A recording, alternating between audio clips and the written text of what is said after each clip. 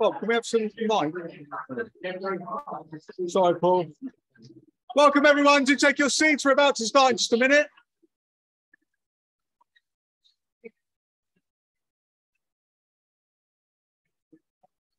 Thank you.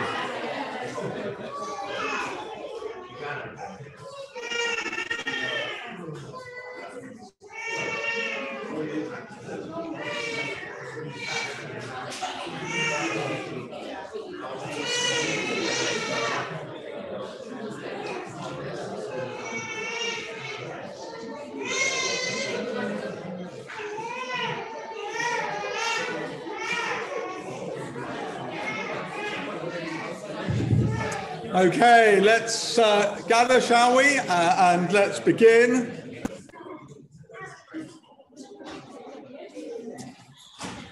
Hang on, talk amongst yourselves. We've already got a technical problem, so I'll just have a quick sort.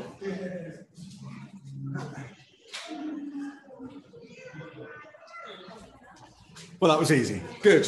Welcome, everyone. It's lovely to see you here. We are a bit short of number. It's summer, and now what happens, but it is lovely to gather, and to you online as well. Welcome.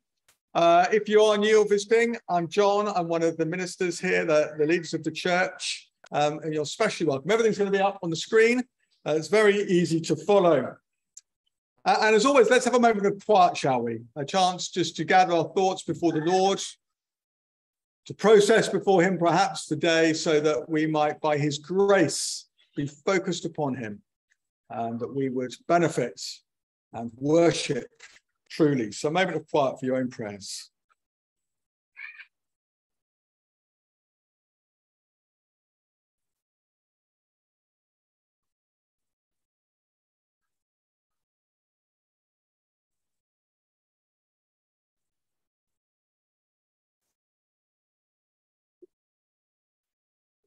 Let's draw our prayers together, shall we, in saying the Lord's Prayer.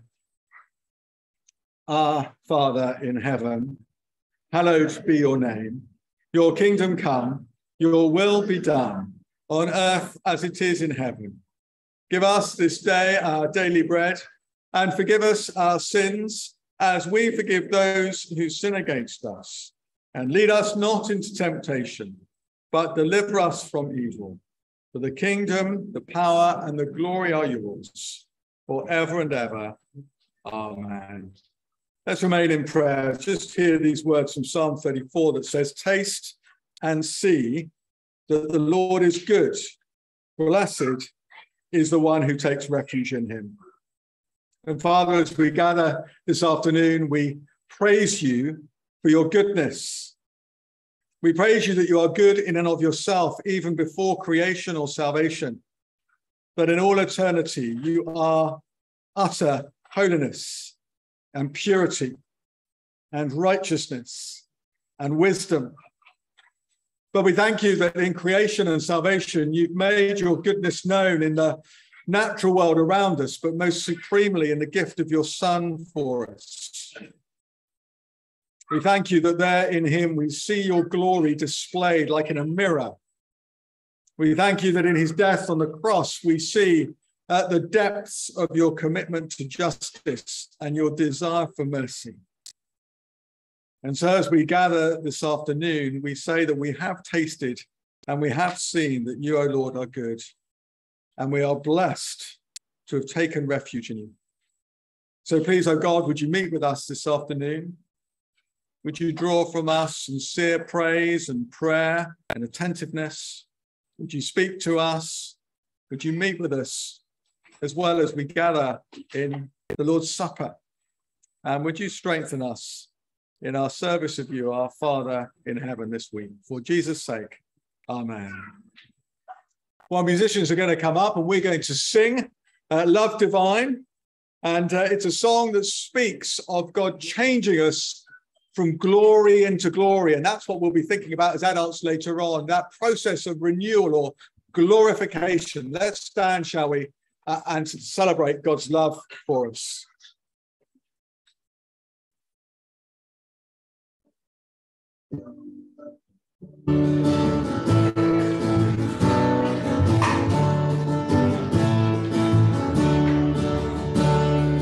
Love divine, all love's excelling, glorious heaven to earth come down. Fix in us thy humble dwelling, gold thy faithful mercies crown.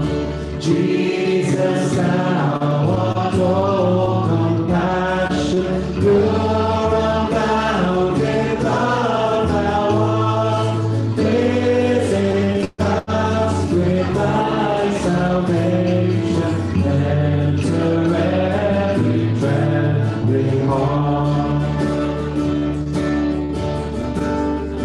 Come, Almighty, to deliver, let us all thy life receive. Suddenly return and never more thy temples leave. Be worthy, always blessing, serve thee as thy host among. Pray and praise thee without ceasing, glory in thy perfect love. Finish then thy new creation, pure and spotless let us be. Let us see thy great salvation, perfectly restored in thee. Change from glory into glory, till in heaven we take our place, till we cast our crowns before thee, lost in wonder, love, and praise. Brilliant. Do take your seats, please, everyone. As always, we have a kid's thought, and we're thinking about big words for big God. And it's quite an interesting one today, in that the truth is that God is happy. God is happy. He delights simply in being God. Now, Maggie's going to come and read to us to help us into this. Where are you, Maggie?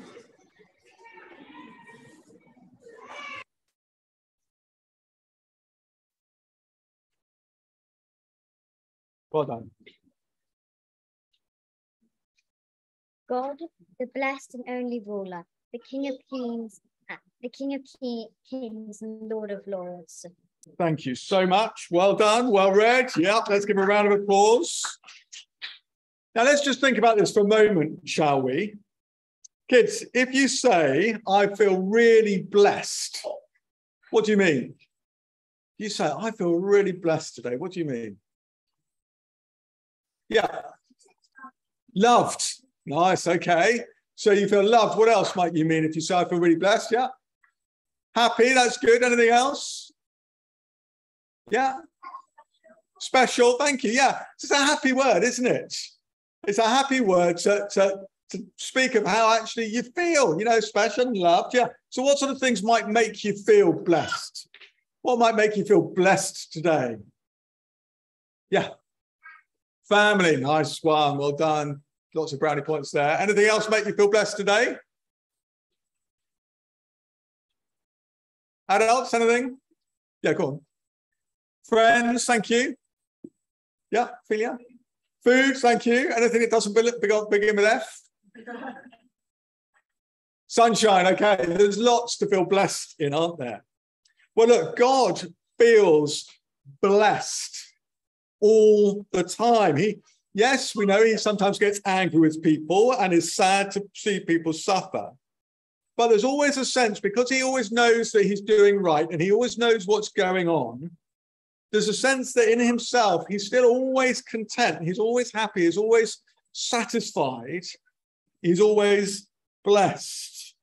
And because he's unlike us, he can be constantly happy in himself, even while he is concerned about things that go on in the world. Now, why does that matter, do you think? To think that God is always happy in himself and blessed? Well, there's two reasons why it matters. The first is it means that God can't be forced to do stuff he doesn't want to do. I know that if I'm feeling really sad and unhappy, and someone promises that actually I can be happy if I do something, I'm quite likely to do it. But because God is always happy in himself, no one can make him do anything other than what he wants to do. The second thing is it means that we find our greatest happiness in God as well. You see, God desires to share his blessedness. And he's made this world and he's made us so that we could share in it forever, so that we could be blessed too, which is really amazing, isn't it? Now, kids, what about God makes you happy? We've talked about stuff outside, like the friends and the food and stuff. What about God makes you happy? Yes. That he loves you. Brilliant. That makes me happy as well. Yes. He cares for you. That's a really good thing to make you happy. Anyone got any other things that is about God that makes you happy? Yes, Ezra. I get it. Yeah. So God makes us happy. And that's a great thing to be happy in him about, isn't it? Yeah. What about God makes you happy? What's that? His blessedness. He blesses you. Thank you. Yeah, absolutely. He does. I can't hear you from over here. That's brilliant. Yeah. Who else? Yes. He cares about you. All those things, don't they? They make us happy. Well, God is always happy in himself, and he desires to share that happiness with others. Isn't that a great truth to think about today? Well, one of the things that make us happy that come from God is Kids at Four. But it's a bit different today because it's August. So all the kids, minis, youngers and olders, are all going to go out in a moment. And mini kids are going to continue as normal, but younger and older kids, you're going to get to watch a DVD in these weeks during August, okay? And I think you're watching the Lego movie or something today, all right? So let's bow our heads. Let's say a prayer for you all. Pray home this great truth that God is happy in himself. Let's pray. Father in heaven, we thank you that you share your blessedness with us. But we're even more delighted to know that you are blessed in yourself, that you are content and unmovable in all that you desire and do. And Father, we know that you take delight in those you have brought to know you through your Son. And then we know that you are always in that sense happy, even though you can sometimes be displeased with us. We pray that we would be a joy to you, just as you are a joy to each of us. And we ask it in Jesus' name. Amen. Okay, now could you walk up slowly, kids? And parents, could you take them up if they're mini kids or younger kids and make sure they're all signed in properly? Thank you. As they're doing that, let's turn to one another and let's say hello and greet each other in the Lord and see how we're getting on.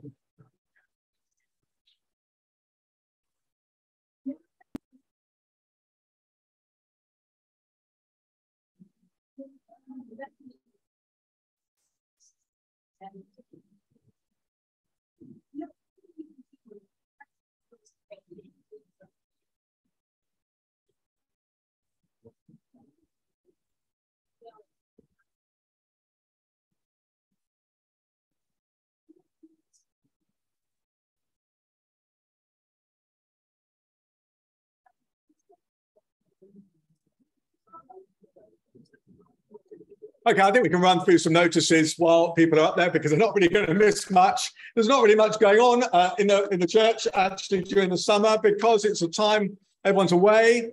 But what we always say is make the most of the time to just spend time with people. It was lovely a few of us got together to just hang out a bit for church today. But why not think, actually, this is a great time to be getting your neighbours round and getting to know the people that live on your street or getting some people from church round that you've been longing to for a while. Do make the most of the summer. It does mean that there are no formal groups meeting over the next few weeks, but if you are in need, please do get in touch with me. I'm here for this week, and then Tom Vaughan is back from next weekend, and he'll be around as well. So the fact that we don't have groups doesn't mean there's no one there for you. Just let us know, and we'd be very happy to meet up for coffee and spend some time with you. I think the only other thing I wanted to say was that many of us were at the weekend away, which PJ spoke at. I was at his son's wedding yesterday. So bring greetings to you all from Horham. It's a really delightful time where Orlando, who's a lovely Christian young man of 20, marrying a lovely Christian girl. And it was one of those weddings that is just such a joy to see, really. So greetings to you all from Horham. Well, Rob Bannister is going to come and lead us in some prayers before we sing again. So let's bow our heads, shall we, as we pray.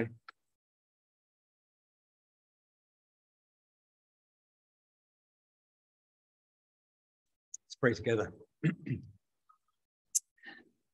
Heavenly Father, we thank you that we can come before you, the great God of heaven and earth. We thank you that you are a gracious God and that you will hear our prayers and answer in accordance with your sovereign will and purposes. And we just ask, Lord, as we come now that you would indeed draw close to us and help us to pray with one heart and mind as we lift up our voices before you. We thank you that you are a merciful God. We thank you that you are long-suffering and you look down upon us in mercy. We praise you for your Son, the Lord Jesus Christ, and for the salvation that we have in him. And we thank you, Lord, that even though we fail and our hearts go astray, we thank you that you are faithful and you keep us and you have your hand upon us. So, Heavenly Father, as we worship you, we pray, Lord, that you would be with all those who are on holiday at this time, many of us away. We ask that you bless them.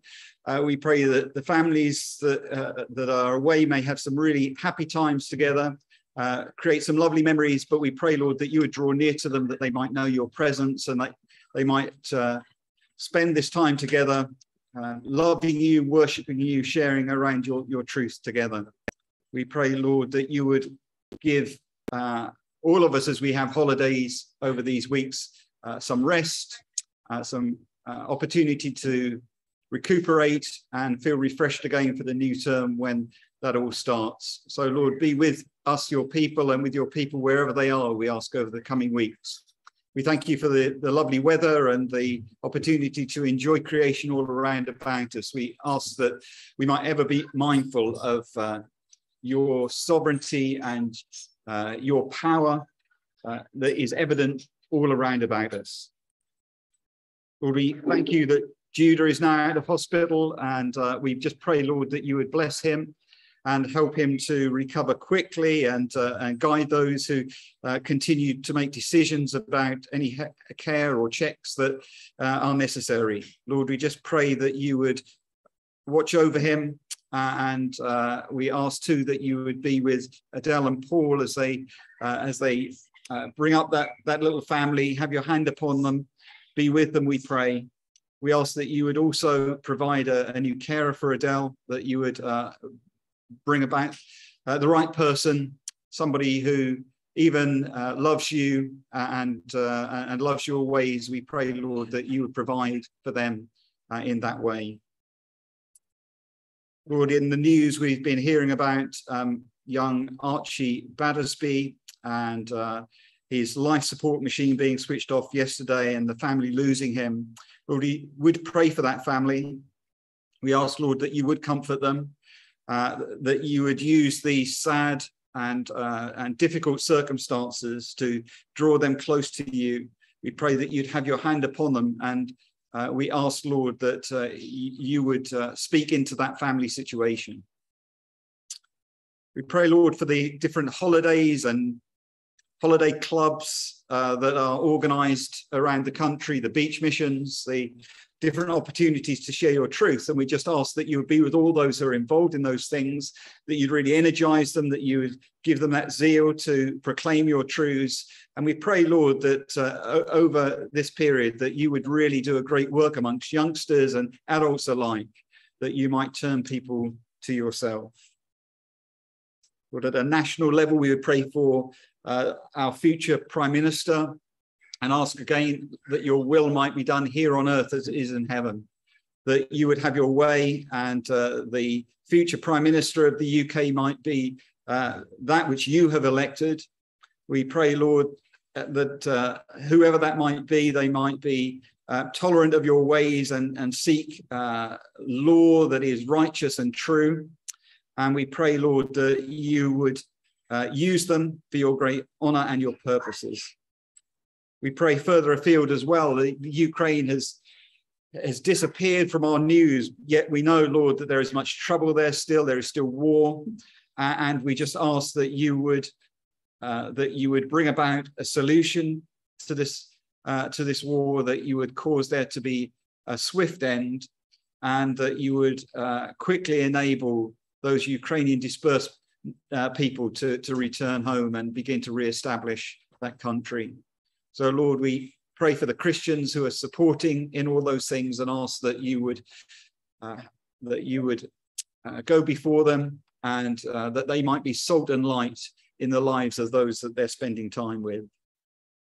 So, Lord, we thank you for the opportunity to meet around your word this afternoon. We pray that you would be with John and bless him as he opens up your truth, and as we share your truth again this afternoon, we ask that you would speak into our hearts by the power of your Holy Spirit, and that you would nourish us and set us up for the week ahead.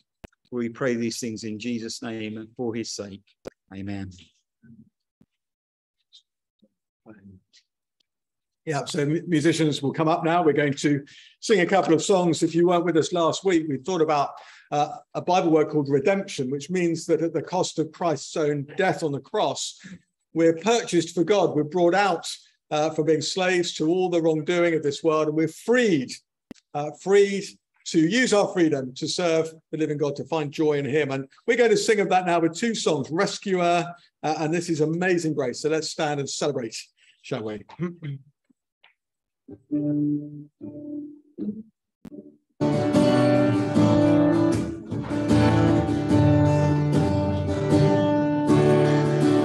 He's our rescuer, he's our rescuer.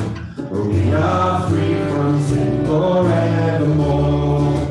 Oh, how sweet the sound, oh, how grace abounds. We will praise the Lord, our rescuer. There is good news for the captive, good news for the chained. There is good news for the one who walked away. There is good news for the doubter, the one religion failed, for the good Lord has come to speak and say, he's our rescuer, he's our rescuer. We are free from sin forevermore. Oh,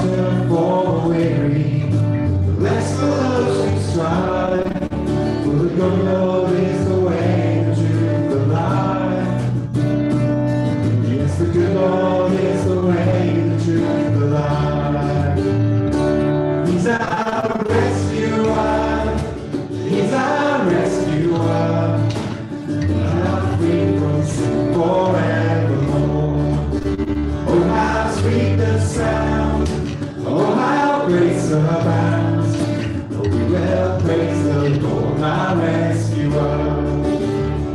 So come and be chainless, come and be fearless, come to the foot of Calvary. There is redemption for every affliction here at the foot of Calvary. So come and be chainless, come and be fearless, come to the foot of Calvary. 'Cause there is redemption for every affliction here at the foot of Calvary. He's our rescuer, he's our rescuer. We are free from sin forevermore. Oh, how sweet the sound, oh, how grace abounds. We will praise the Lord, our rescuer.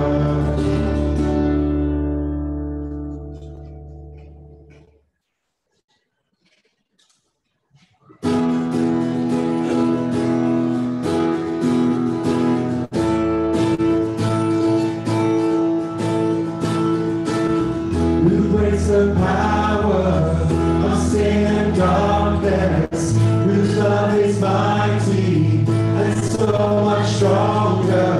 The King of glory, the King above all kings, who shakes the whole earth with holy thunder and leaves us breathless in awe and wonder.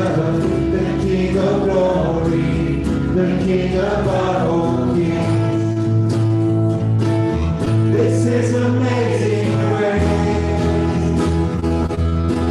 This is unfailing love, that you would take my place, that you would bear my cross. You laid down your life, that I would be set free. Oh, Jesus, I sing for all that you've done for me.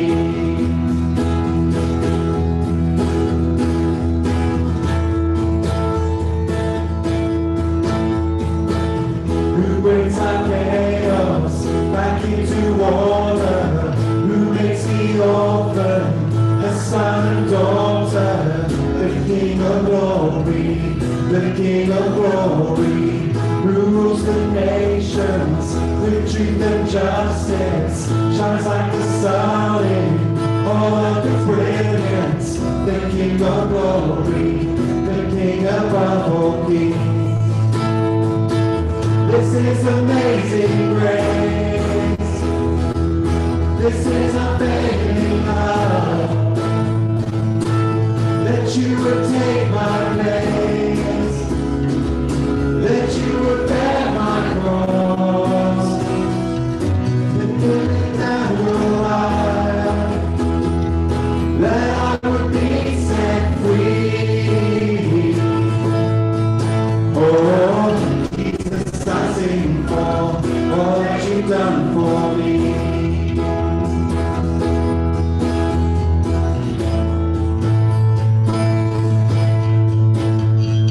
Worthy is the Lamb who was slain.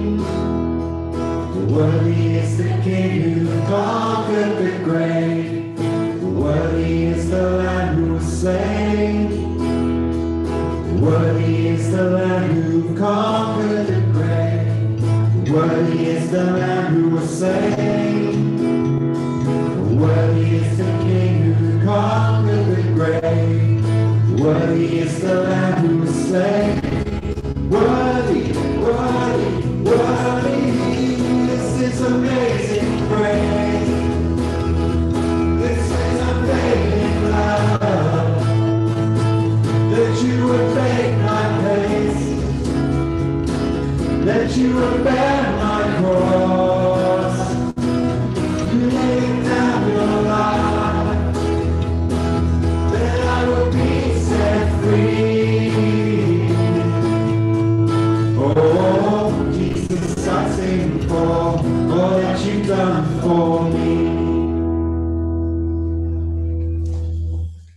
while we stand, let's respond, shall we? It may be something that you've heard God speak to you about through this sermon series. It may be something else that he brings to mind. But let's respond in praise and prayer and thanksgiving.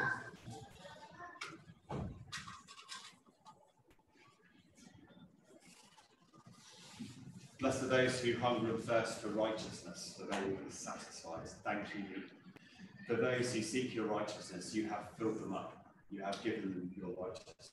You have saved us. You have glory. We thank you for all you have done for us and all you made us for those who seek you. Amen.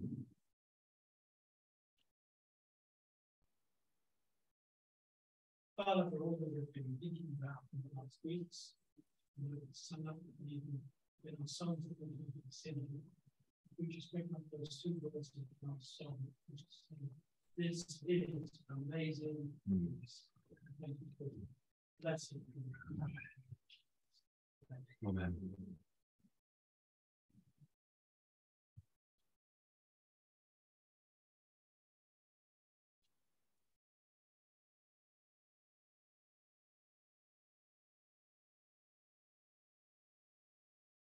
Father, we do thank you that by your grace you speak to us. You haven't left us to work things out for ourselves.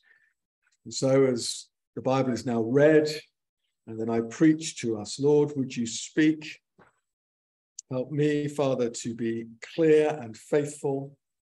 And for all as we listen, that we'd be humble and receptive, that we would experience that word of life doing its work within us, renewing us from glory into glory. And Father, we ask it for Jesus' sake. Amen. Well, please do take a seat. So Ruben's going to come and read to us our Old Testament reading from Isaiah 61, 1 to 6.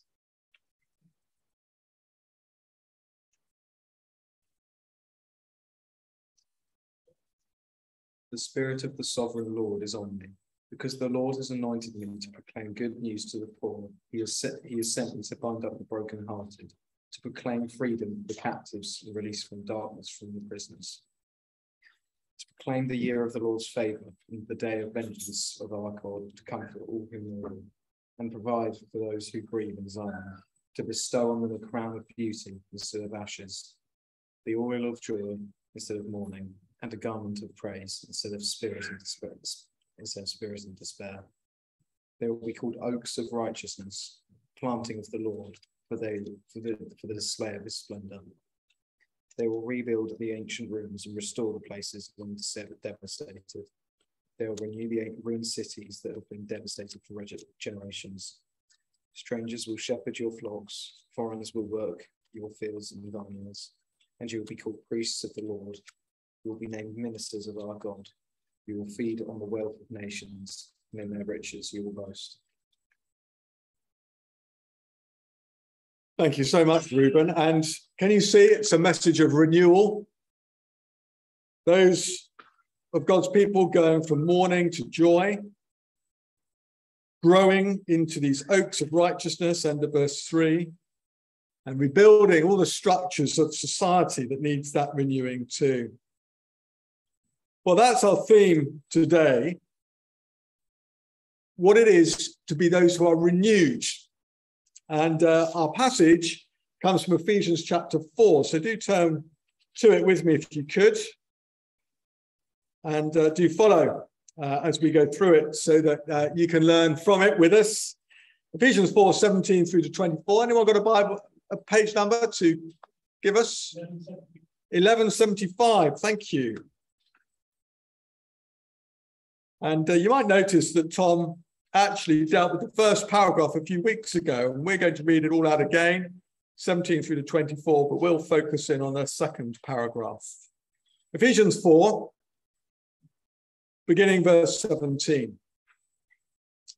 So I tell you this and insist on it in the Lord, that you must no longer live as the Gentiles do in the futility of their thinking. They are darkened in their understanding and separated from the life of God because of the ignorance that is in them due to the hardening of their hearts. Having lost all sensitivity, they have given themselves over to sensuality, so as to indulge in every kind of impurity, and they are full of greed. That, however, is not the way of life you learned when you heard about Christ and were taught in him in accordance with the truth that is in Jesus.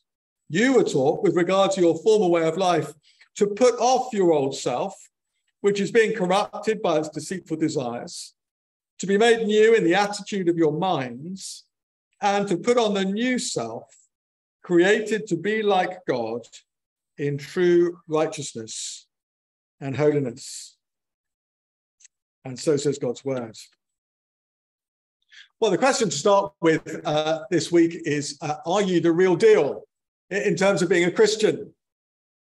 We're finishing the series today. It's been a 12-week series. I hope remembering the key points is quite easy because they've been under those 3 key ideas, haven't they? And I thought I'd, for a little bit of interaction, have a quick test of you. I know lots of people are away. So we started with 4 sermons. And what were they teaching? It begins with R, that we are by creation. Anyone want to remember what it was? What are we by creation? That R at the beginning, when we think of our identity. Come on. Royal. Thank you, Les. Okay, you can't answer again. All right. So we are royal by creation. And we then looked at 4 that talked about what's gone wrong because of corruption. What was the R then? If we're royal by creation, what are we because of corruption? Ruined. Thank you, Lauren. Okay, that's your chance to answer. No more of these Hermione Grangers in the back. Okay, so royal, ruined. And then what was it that we are in Christ? These last 4. We were royal by creation, ruined by corruption. What is it now in Christ? Restored. Who was that? Just to get... Oh, thank you, Paul. Okay. I'm glad everyone that answered got the right answer. So we are restored in Christ. But I really hope that helps you to understand your identity. You know, when people say you are to act according to this identity or that, you can say, no. I know in whom I believed. I am actually royal by creation. Yes, ruined by corruption, but now restored in Christ. Okay. Get those 3 points. You've got the 12 sermons in a nutshell. But we're ending on this question. Are you the real deal then? You know, are you someone who actually is restored in Christ? And to understand that, we have to come to this last question, or this sense of identity, which is that we are renewed. So we've thought about I'm chosen, I'm adopted, I'm redeemed, but I'm also renewed. You see, if you are the real deal, there will be some evidence of that, won't there? I'm sure you've heard of fool's gold or pyrite. It's called that because it looks just like gold. And when people were going prospecting in the States, some would think that pyrite was real gold and they would be shown to be fools. So it's called fool's gold. But a quick bit of science. I went online to try and find out how to tell the difference. It's not actually that hard. How do you tell the rock's true identity? Whether it is fool's gold or real gold? Well, 2 ways. First, real gold is soft and can be indented. Fool's gold is hard and can't be. So if you've got your ring, give it a scratch when you get home if you see a scratch. Authentic. And the second thing, real gold is bright and untarnished, whereas fool's gold is duller and tarnished. Now, what it struck me is that this is also true of Christians, isn't it? Or those who confess faith in Christ. If we show that we are untarnished and soft, so the truth of Christ can shape us, then we are the real deal. We show we are rightly called the children of God. But if we are tarnished, if we find ourselves hardened to the truth of Christ, then we're not.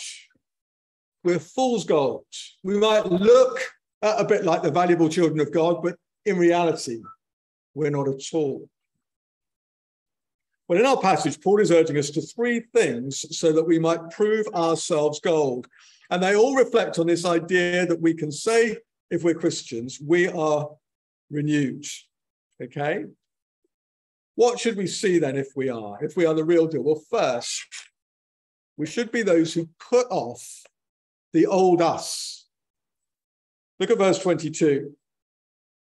You were taught, with regard to your former way of life, to put off your old self, which is being corrupted by its deceitful desires. Can you see the reason the true Christians should be different is because they're those who have accepted the gospel that teaches them to put off the person that they once were. Kids, I think this is quite hard to grasp for you if you've grown up a Christian, because you think, well, hang on, I don't really have an old self. Well, your old self is the person that you would be if God hadn't brought you to faith in Jesus. You're to put off that kind of person. Put off the identity of not being a Christian and everything that's bound up with that. Now, we've got some technical stuff to think about a little bit today. You see, that the term put off the old self literally is to put off the old man. And I think, not old man, I suddenly pictured it as I was speaking of, a bit like me with a longer beard. That's not what it means. It means the old person, but it's really trying to get to grips with the fact that actually, in one sense, there are only two people that have ever lived, Adam and Christ. And someone said, everyone who's ever lived is either hanging on the belt of Adam or hanging on the belt of Christ. And if you're hanging on the belt of Adam, when Adam goes and what's bound up with him, that will be your experience. But if you're hanging on the belt of Christ, then where he goes and what he's experienced, well, that will be yours. And so there's something theological about this idea of putting off the old man. What Paul is saying is he's saying, put off the Adamic you. Yeah? The you that's been descended from this person who first with his wife sinned, with all its corruption, with all its wrong desires, put that off. And we can see something of what the old man, the Adamic you and me is like from verses 18 to 19. Have a look at them and just compare them to yourself to see if you're fool's gold or real gold. So first, verse 18, the old man is someone who has darkened thoughts.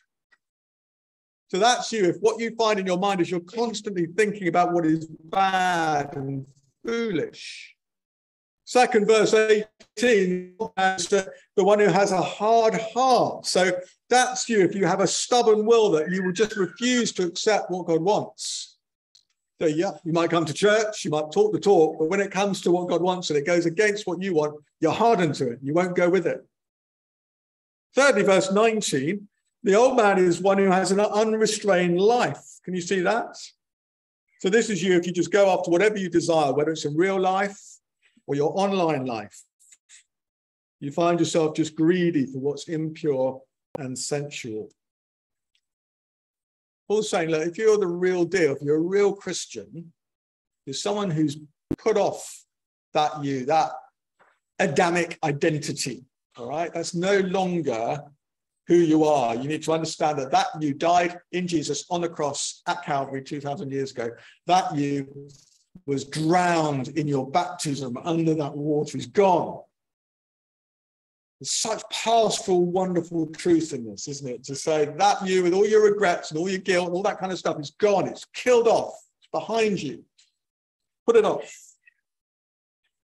So our old self, our old man, is about who we belong to, but it's also about how we now live. You see, it is that once-off decision when you become a Christian, pictured in your baptism. So you're saying at that point, aren't you, I'm putting off the me that I've been up to this point. But it's also a daily decision too, because verse 22, that old you is still kind of hovering around inside, still ruined by corruption, by those deceitful desires. And that should mean that when you feel the battle, do you? I mean, I hope I'm not the only one that feels a battle inside me constantly with sin. But actually encourage us, because it feels someone at times like, doesn't it? Like there's two us's inside. Robert Louis Stevenson got this when he wrote Jekyll and Hyde. He said, I called him in Jekyll and Hyde. I could as well have called him Robert Louis Stevenson. He got the fact that actually as a Christian, we have the old Adamic us and the new Christ us, both inside us. So yes, we've decisively put off the old man when we are converted, but we need to daily put him off as well. And that's a daily fight that will go on until the day of our death or when Jesus comes back. Now, think for a moment of how your clothes change as you grow up. I was showing this with Ophelia at lunchtime because she's gone upstairs. Didn't want us to miss out on a good illustration. So let me, if I can, picture John Hobbs in the 1980s, all right? So I was born in 1970, so late 80s, I was a teenager. So I had a big mullet haircut at the back, short at the sides, and a huge fringe that I bleached with sun in. I told my mum it was just the sun that did it, but really I'd done it myself. I used to wear pale blue jeans, a white cardigan. Okay, any of you back in the 80s, you'll know that this was really the height of fashion. And pastel shirts, so pink or sort of lilac-y, done up to the top, you know, and a big gold chain down like this. Sally, you know, you can remember these times, okay? So I was actually, or so I thought, I was quite cool, all right? But as I moved into the 90s, I grew up and I realized that that wasn't so cool. You know, as you can see, I've obviously learned a lot about dress since then. So I put off the old me. I stopped dressing in that way. But of course, there's still the temptation, isn't there, to get out, you know, the white cardigan or the gold chain, you know, the old accessories. But I had to keep resisting that because I've moved on, and I had to keep putting those off as well. Now, look, I know it's a silly illustration, but if you remember it, then it works, doesn't it? But this is what we're being urged to here. And when you became a Christian, you had that decisive decision that I'm going to put off my old self like clothes. I'm no longer going to live that way.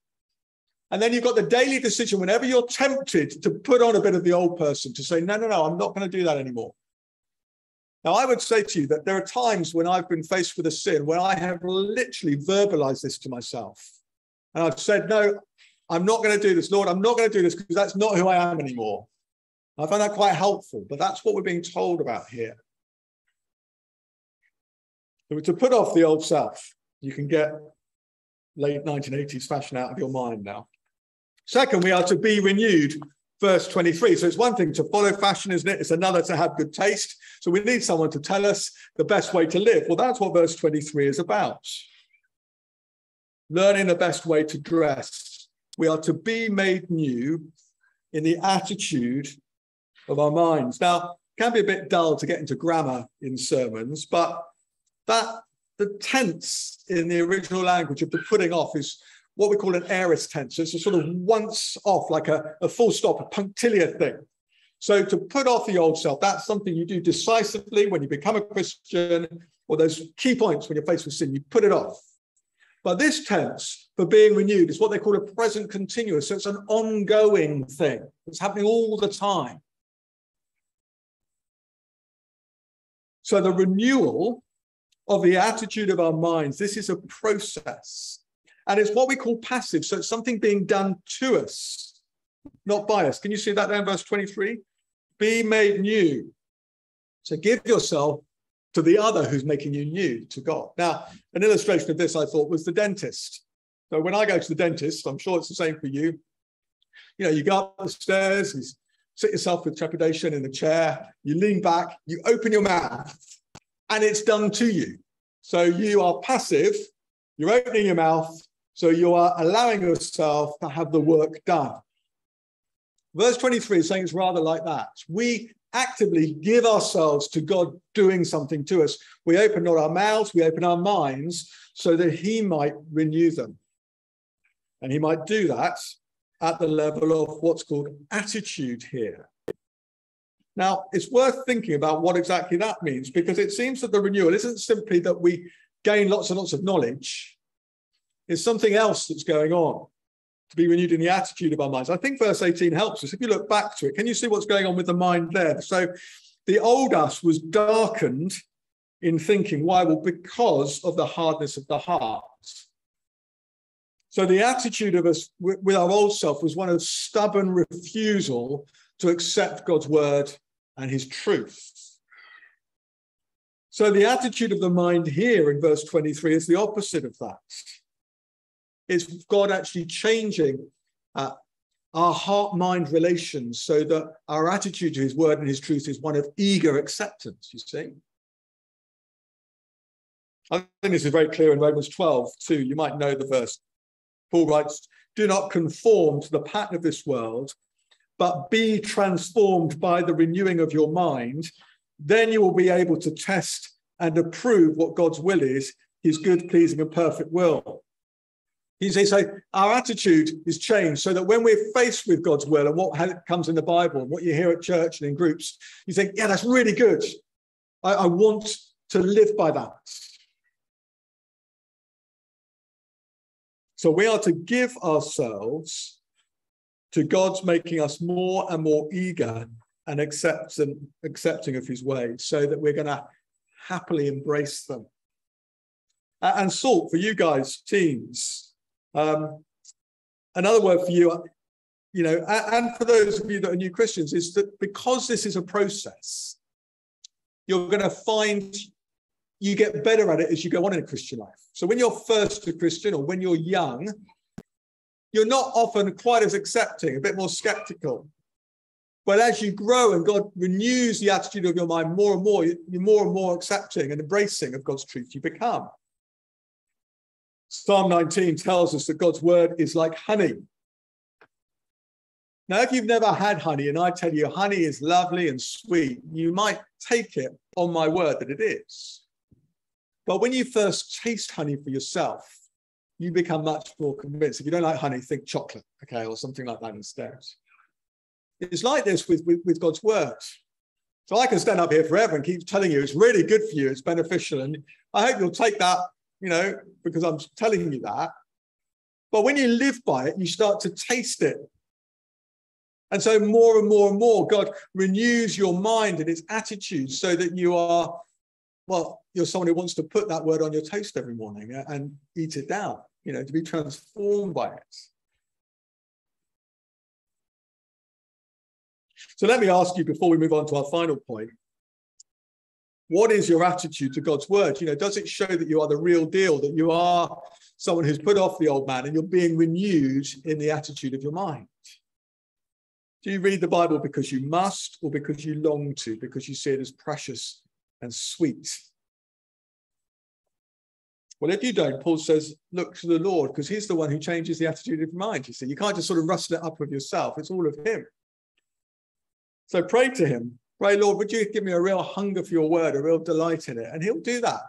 And kids, he'll do that more and more for you as you get older and older. Just keep asking him to. And you'll start to taste that it is in fact sweet and it is in fact good. So the real deal is someone who's put off the old self, is being renewed, and who puts on the new you.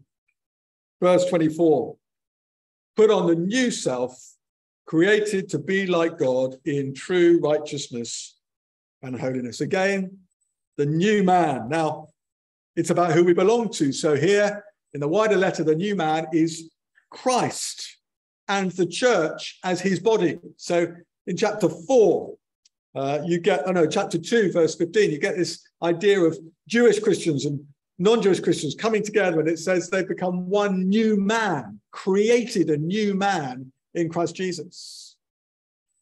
So that's behind what's going on here. But it's not just a corporate together thing, but it's actually a more specific individual thing as well. Have a look at chapter 2, verse 10. Just a page back. Chapter 2, verse 10. What a great verse if you're a Christian. We are God's handiwork, created in Christ Jesus to do good works, which God prepared in advance for us to do. So when Paul is saying, look, put on the new self, created to be like God in true righteousness and holiness, he's saying, put on all that the church is destined to be like God, and that you have been recreated inwardly to be as well. And so we're kind of back at the beginning of our sermon series, aren't we? Where we were royal by creation. We were to image God by ruling over the world in a way that was like him. And that's got ruined, but now it's being restored. God's remaking us in the image of God so that we might rule over the world again.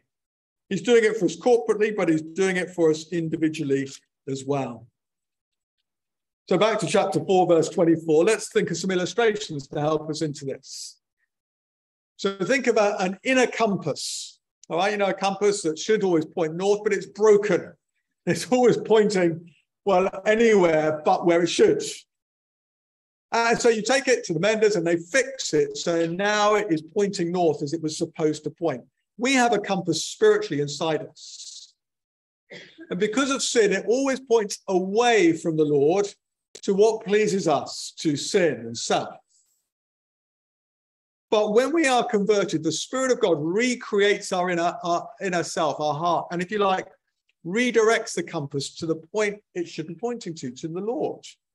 So now our instinct is to move towards him in love and faith and obedience rather than away from him in sin and selfishness and unbelief.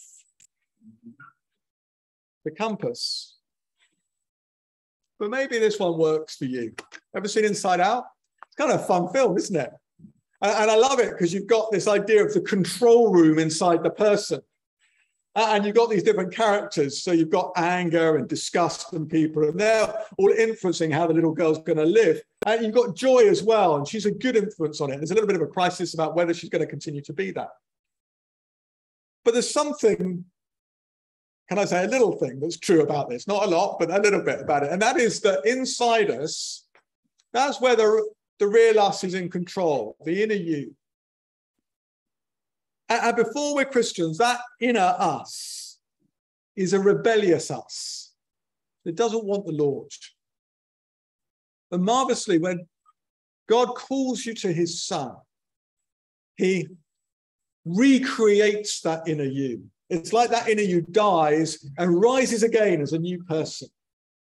And now they're going to take charge of that control room of your heart and mind in a way that actually is going to conform to the likeness of God that we see in Christ. And so we're to put on the new man, the new identity as a decisive decision when we become Christians. That new us that rose with Jesus from the grave as he did, that came out of the waters of our baptism. But it's also a daily decision as well, isn't it? Perhaps a final illustration I thought of that helps is you could think of yourself, not very flattering, but like a broken laptop. You know, when you're converted, God puts in a new operating system in your heart. Okay, I'm speaking to the techie people here now. Now, with a new operating system, what that does, it updates all the software that's on there. That's what's going on throughout your life. And then in the resurrection, actually, you're given the new parts as a laptop as well that you need. But that's what's really going on here. And what it means that we have been renewed at conversion. We are being renewed more and more with each day, and we will be renewed fully when we die or Christ returns. And the process of our life then is taking the new us and letting that new us, like that operating system updating the software, update every different aspect of our living. So I put on the new me in the way I am at school, kids, or the way I am at my office, or the way I am with my neighbors, or the things I look at online, or what I do when there's a point of tension with someone I know.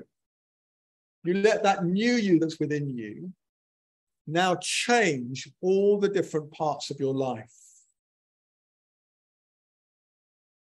The Westminster Shorter Catechism, which has been used for hundreds of years, it puts it really helpfully here that in conversion, God persuades and enables us to embrace Jesus Christ, freely offered to us in the gospel. But then we are renewed in the whole man, that is the whole person after the image of God. So what's going on in our life is bit by bit, every different part of our lives is being brought in line with the new us that's deep within. Well, I know that when I was a teenager, I liked to dress like my favorite celebrity. It doesn't change actually as adults. So there is now this thing called the Kate effect. So when Kate Middleton, now Duchess of Cambridge, wears a dress, it's bought and sold out by the end of the day because everyone wants to look like her. I say everyone, half the population want to look like her. But I think we can think on growing in godliness a bit like that. Elsewhere, Paul talks about how the glory of God, the excellence of God, is displayed in Jesus like in a mirror. And the idea of our being renewed day by day is that we look at Jesus, we look at him in this mirror, we see what he's like. And we then change ourselves accordingly. So as we look in the mirror of Christ, we don't change our hair, but we change our hearts. We don't straighten our tie, we straighten the decisions that we're making so they're aligned with God's will. So we put on Christ at conversion, we dress like him then, but we continue to do it through life. So Paul says elsewhere, we're transformed into his image with ever increasing glory. It's what we call glorification, becoming like the glorious God. And when we're raised from the dead and our spirits are perfected, then we will fully display his likeness. But it's an exciting thing, because what it means is the life of the new creation is budding within us. The life of the not yet is now already at work. We've been resurrected inside, though we still wait for resurrection outwardly. Now, we're drawing to a close. So what should this mean for us in terms of our identity? Well, here's 4 points before we finish. First, we must understand our new identity in this way. We've got to be very clear that your class or your job or your gender or your ethnicity or your sexual orientation or anything else, that's not primary in understanding who you are now as a Christian. No, you need to understand that the real you is the you that you're going to be on Resurrection Day.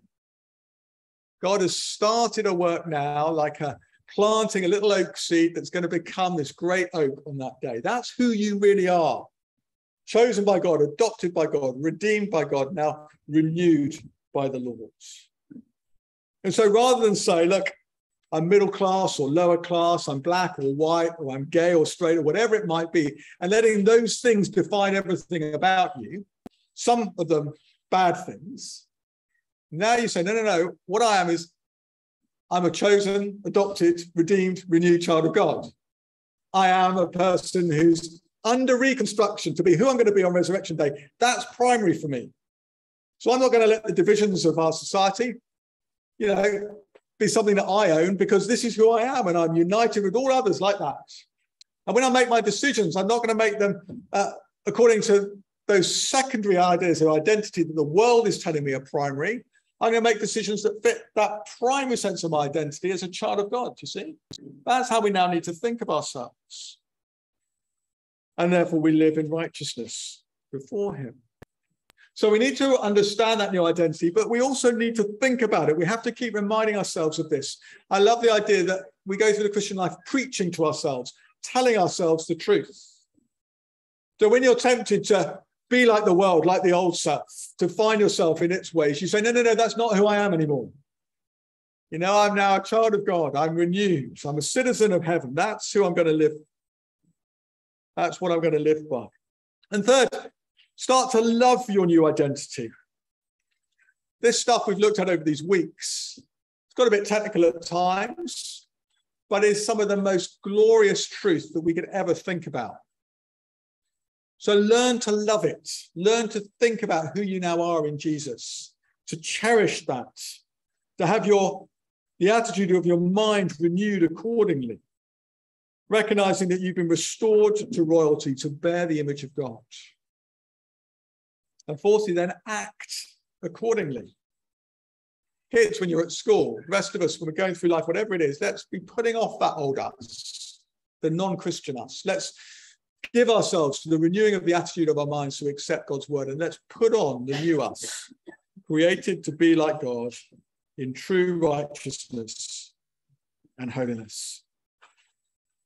Well, let's spend a moment, shall we? A chance for you to respond in your own quiet, in prayer or praise to the Lord, perhaps asking him to help you in these things, perhaps repenting of ways you've been living as the old you rather than the new you.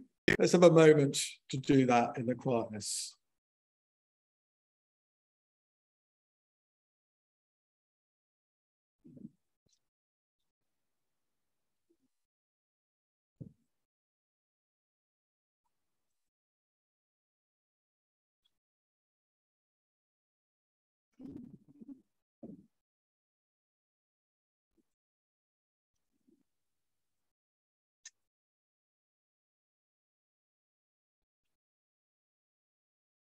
So, Father, we thank you for all that we are in Christ, that in your great kindness you've chosen and brought us to him, adopted us as your children, redeemed us from a whole way of life and from sin and death and hell.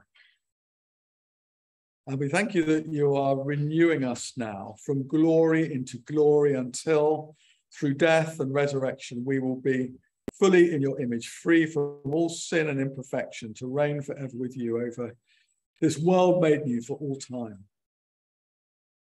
Father, help us to define ourselves by these truths and not in the way the world seeks to define us.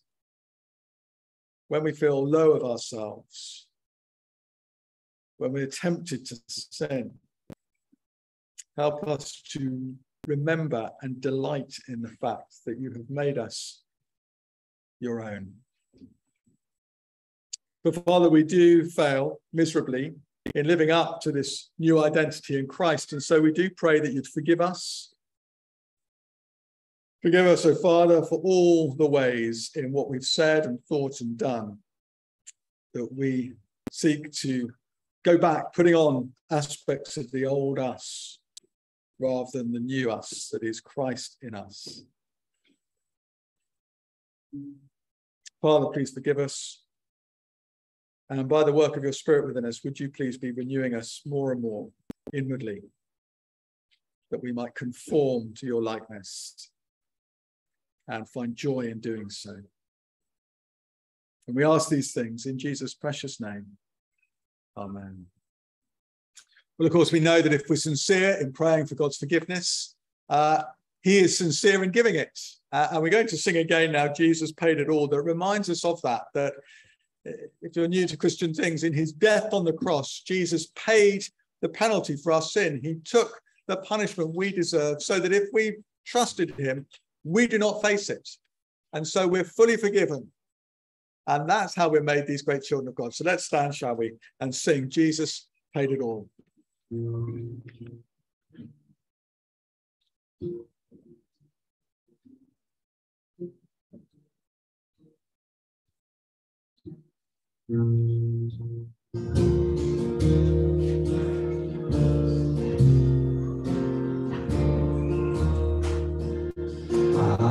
hear the Savior say, thy strength indeed is small. Child of weakness, watch and pray. Find in me thine all in all. Jesus paid it all to him I owe. Sin had left a crimson stain, he washed it white as snow.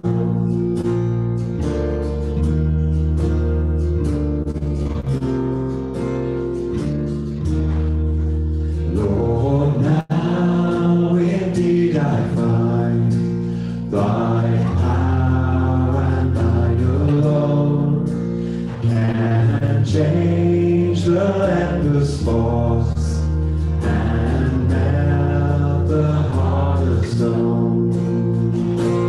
Jesus paid it all to him I owe. Sin had left a crimson stain, he washed it white as snow.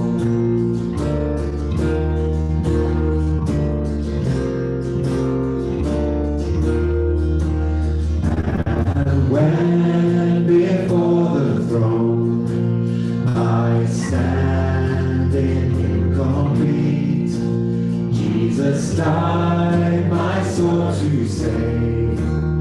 My lips shall still repeat, Jesus paid it all to him I owe.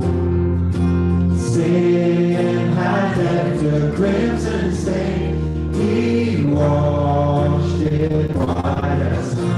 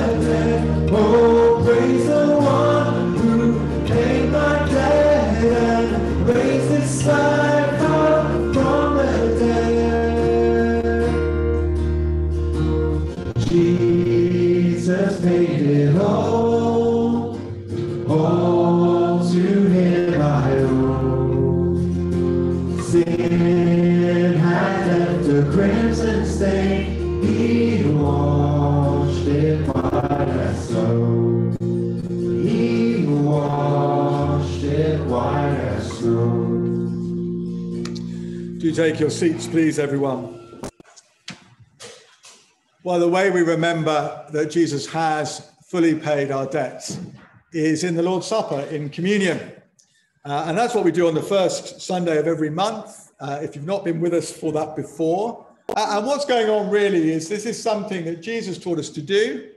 That the night before he died, he taught that the bread was a symbol of his body that would be broken on the cross, the wine a symbol of his blood that would be poured out there as his means of paying our debts and therefore enabling us to be forgiven and cleansed, so that, as we've sung, we would be whiter than snow, even though we clearly aren't, but that we would be in God's sight. And so the Apostle Paul says, whenever we eat and drink, what we're doing is we're proclaiming the Lord's death until he comes again. We're looking back to what he did. We're looking forward to what it will ultimately mean. Now, who's it for? Well, it's for everyone that's the real deal, if you like, a genuine Christian. So if you've been baptized and you are seeking to live according to the truths you've believed, you're trusting in Christ for the forgiveness of your sins, you're seeking to live with him as Lord, well, please do therefore share in taking the bread and the wine with us. If that's not yet you, that's absolutely fine. What we'll encourage the kids who haven't been baptized or confirmed their baptismal vows to do is they can come up, and we've got a Bible verse card in there, so they can come up and they'll take one of those and take it back down. You're very welcome to just come up and take one of those if you'd like to, or you're very welcome to just sit where you are and reflect on what's going on. But the first thing we do before we receive is we affirm our faith together. And we commonly do this by saying what's called the Apostles' Creed, which is an ancient statement of belief that Christians have been saying for so long.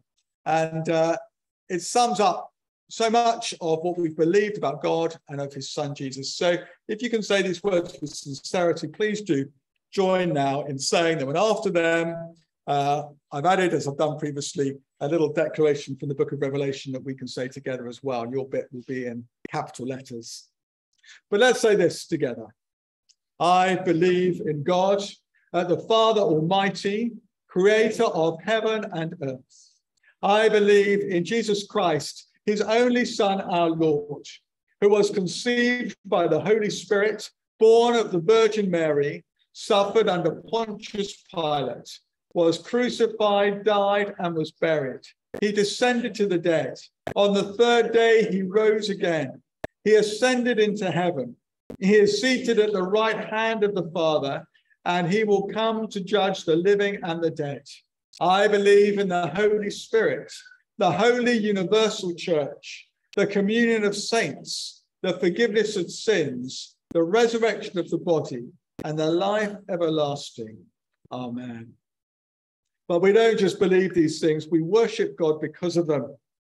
So hear this. I put it around the wrong way, actually. Your bit is in bold. So I say salvation belongs to our God who sits on the throne and to the Lamb. Let's say together, Amen. Praise and glory and wisdom and thanks and honor and power and strength be to our God forever and ever. Amen. Well, we're told in the scriptures that the saints in heaven with angels and archangels say those words, and we're caught up with them as we worship. Let's bow our heads, shall we, and say a prayer before we receive. Father in heaven, we do thank you for the gifts of creation of bread and wine, but we thank you most especially for what they point us to, Christ's death for us upon the cross. We thank you that we read that it was our sin there that he bore, dying the righteous for the unrighteous to bring us to God.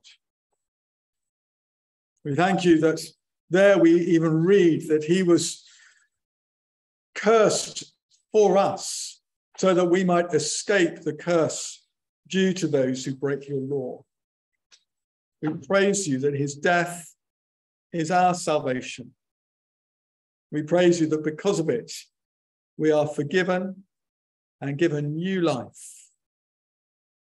And we pray, Lord, as we come now to eat and drink in a moment, we pray that you give us right hearts as we do, not trusting in ourselves, not looking to any worth within us for your acceptance, but only to the blood of Christ that has paid the penalty for our sin, and the righteousness of Christ that is counted as if it were ours.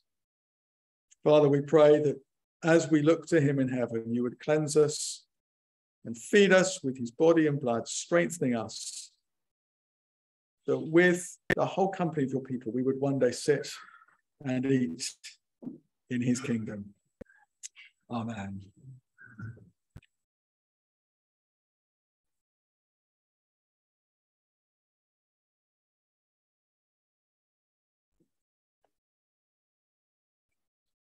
Well, so it was that the night before he was betrayed, Jesus took bread, he broke it, and he gave it to his disciples, saying to them, "Take and eat, this is my body which is given for you.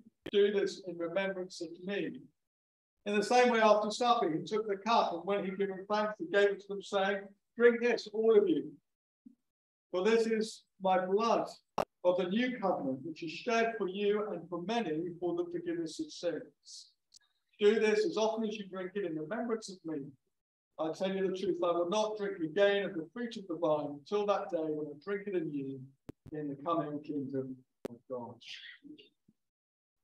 Well, the way we do this is I will ask people to come up, maybe 6 at a time, just come around the table. If you're coming for a card, take one of those. But if not, take a bit of bread from here and eat it, and then take one of the cups, drink it, and leave it on the table so we know that's been used.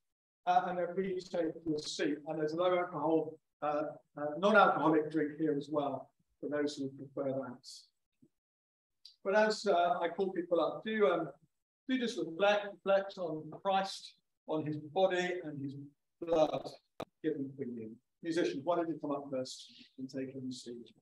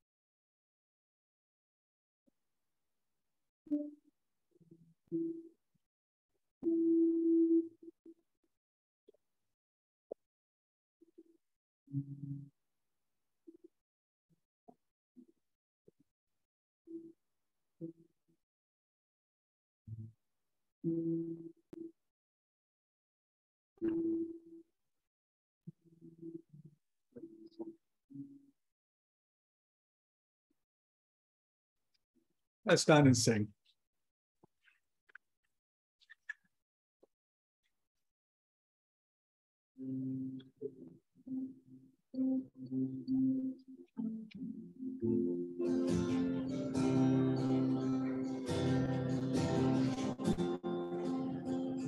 What gift of grace is Jesus my Redeemer? There is no more for heaven now to give. He is my joy, my righteousness and freedom, my steadfast love, my deep and boundless peace. To this I hold, my hope is only Jesus. For my life is wholly bound to His. Oh, how strange and divine, I can sing, all is mine, yet not I, but through Christ in me.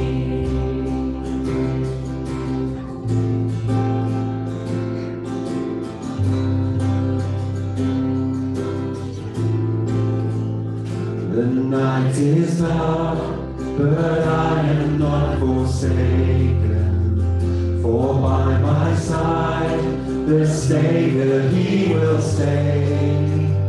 I labor on in weakness and rejoicing. For in my need, His power is displayed. To this I hold, my shepherd will defend me. Through the deepest valley He will lead. Oh, the night has been won, and I shall overcome, yet not I, but through Christ in me.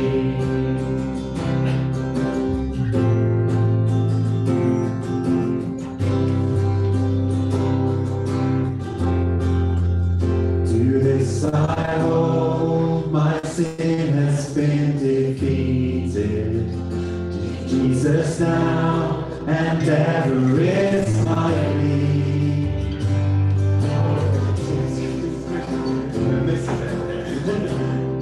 That's the one. No days I let, I know I am forgiven. The future sure, the price it has been paid. For Jesus bled and suffered for my pardon, and He was raised to overthrow the grave. To this I hold, my sin has been defeated. Jesus now and ever is my plea.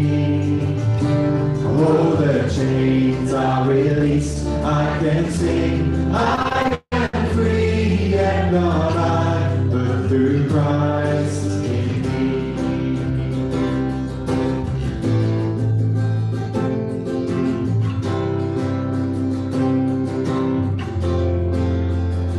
With every breath, I long to follow Jesus, for he has said that he will bring me home. And day by day, I know he will renew me, until I stand with joy before the throne. To this I hold, my hope is only Jesus. All the glory evermore to him. When the race is complete, still my lips shall repeat, yet not I, but through Christ in me. When the race is complete, still my lips shall repeat, yet not I, but through Christ in me. Yet not I, but through Christ in me. Yet not I, but through Christ in me.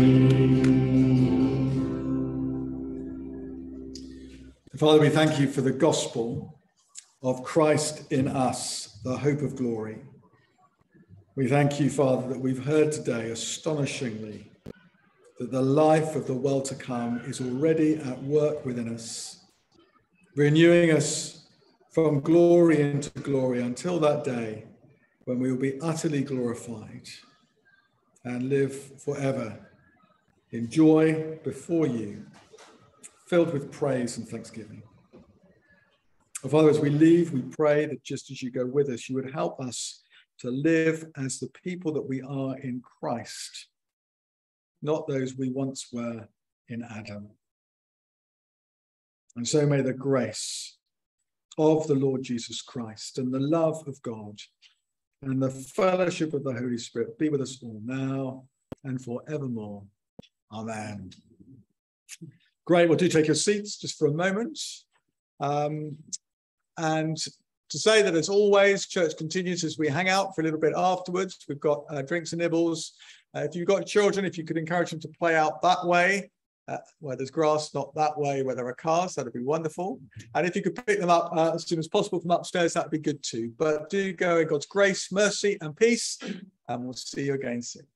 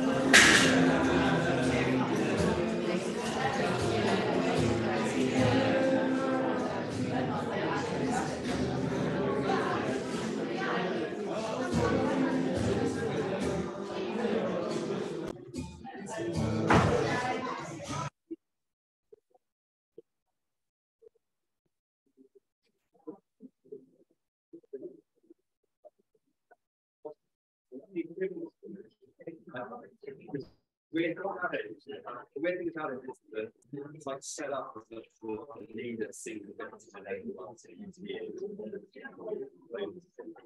That means it's not evil.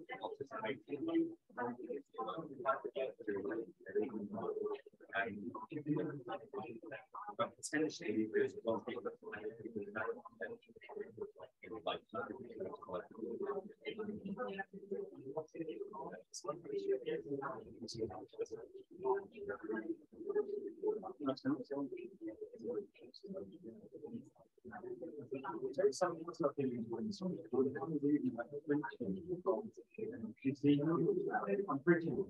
all right.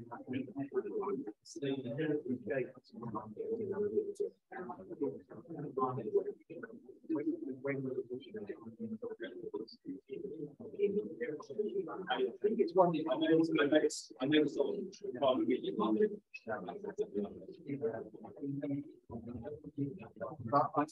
probably not going to print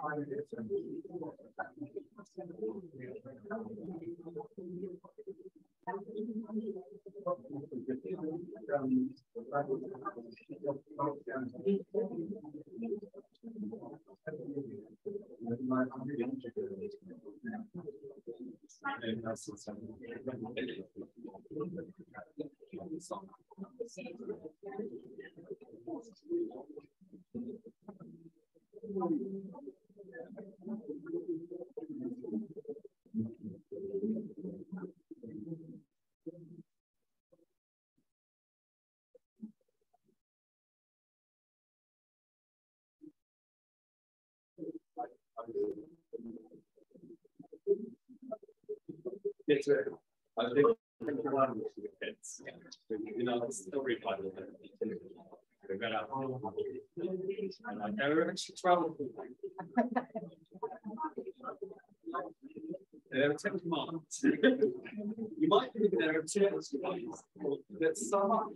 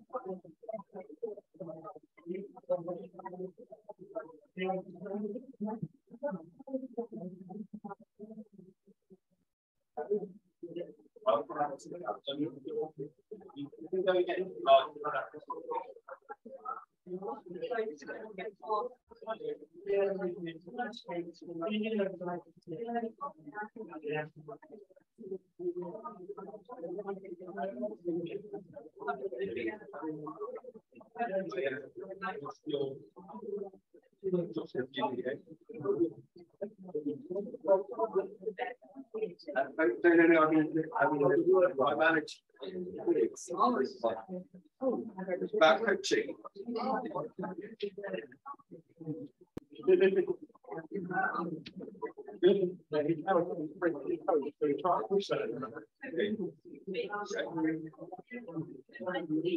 That's sort of about, I've seen this one of my things maybe it's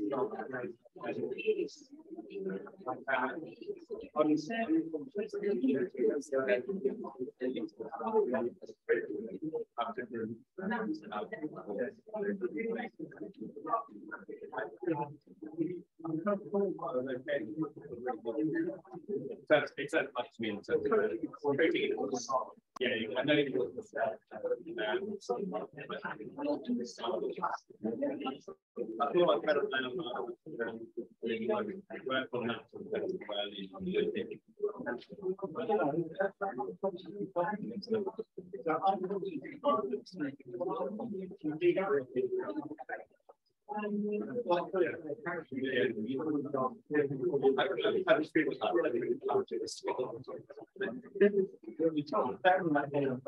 I'm not very good at not being great at getting people to that all stage. Developing on so project and now doing something new like back in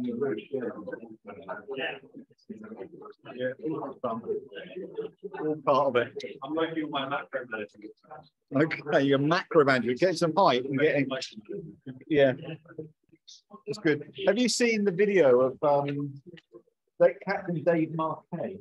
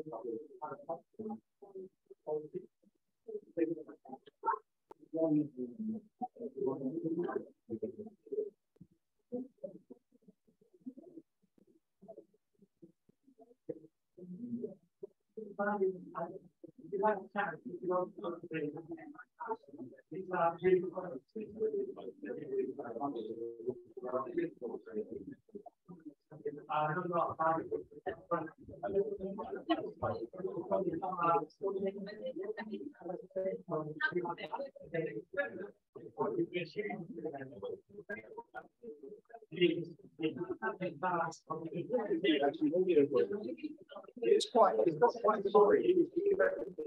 He was put on the worst performing leading out of that.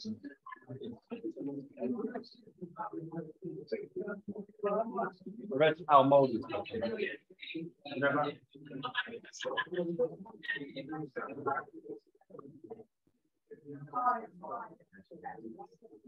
You read what? Almold's book on leadership. Almold is like still president of Southern Baptist Field Seminary, all this kind of stuff. He did one like about leadership through conviction. He essentially did that in terms of values and stuff. I don't think I'll probably learn. Have you come across servant leadership? The Greenwood organisation in the States or something? The very common thing. That's the question. I think it's next slide.